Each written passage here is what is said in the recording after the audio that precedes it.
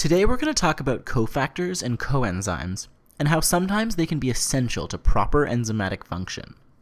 But first, let's review the idea that enzymes make reactions go faster, and they do this by lowering the activation energy peak of their respective reactions. Let's also review the idea that enzymes bind their substrates at a location on the enzyme called the active site, which is where most of the reaction takes place. Now, not all enzymes are able to catalyze reactions on their own, and some need a little help. So if we have our enzyme here trying to react with our substrate over here, sometimes something called a cofactor or a coenzyme will be needed, which will also need to bind to the enzyme in order for it to function properly. And we're going to go over what coenzymes and cofactors are and exactly how they work. So first we'll talk about what a coenzyme is.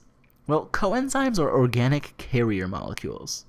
And what I mean by organic is that they're primarily carbon-based molecules. And by carrier, I mean that coenzymes hold on to certain things for an enzyme to make the catalysis run a little more smoothly. And a great example of a coenzyme is NADH, which acts as an electron carrier. And here I've shown NADH dissociating into its oxidized form, NAD+, as well as to a hydride ion, which basically just exists as a pair of electrons that some other molecule would be grabbing. So NAD+ can accept electrons, causing the molecule to be converted to NADH, which could then carry electrons for an enzyme. Now, if you remember the lactic acid fermentation reaction, where pyruvate is converted to lactic acid, you'd see that the enzyme catalyzing this reaction, lactate dehydrogenase, uses NADH as a coenzyme in order to transfer electrons to the pyruvate molecule in order to turn it into lactic acid.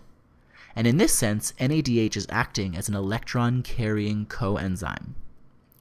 Another example of a coenzyme is coenzyme A, which, like NADH, acts as a carrier molecule, but instead of carrying electrons like NADH does, coenzyme A, which we sometimes call CoA, holds on to acyl or acetyl groups instead. And you'd see CoA appear quite often in metabolic reactions, where it'll carry these two carbon acetyl groups from one molecule to another. Now, cofactors are a little different from coenzymes. While coenzymes are only really involved in transferring different things from one molecule to another, cofactors are directly involved in the enzyme's catalytic mechanism. They don't strictly carry something like a coenzyme would, but might be stabilizing the enzyme or the substrates, or helping the reaction convert substrates from one form to another.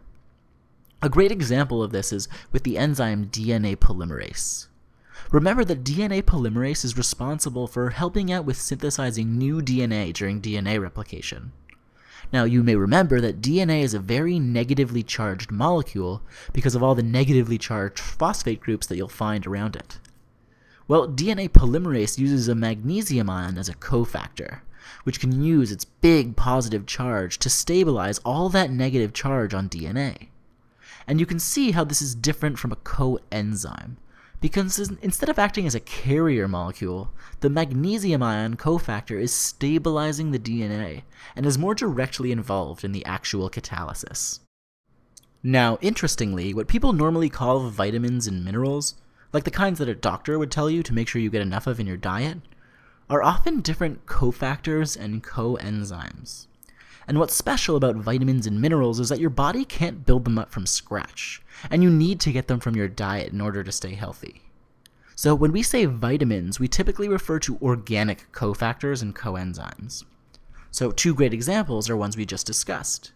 Vitamin B3, which you may see being called niacin on a food label, is actually just a precursor for NAD, and vitamin B5 is just a precursor for coenzyme A.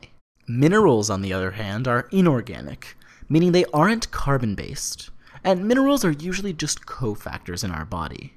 So magnesium would be a great example of a mineral cofactor that an enzyme like DNA polymerase would use.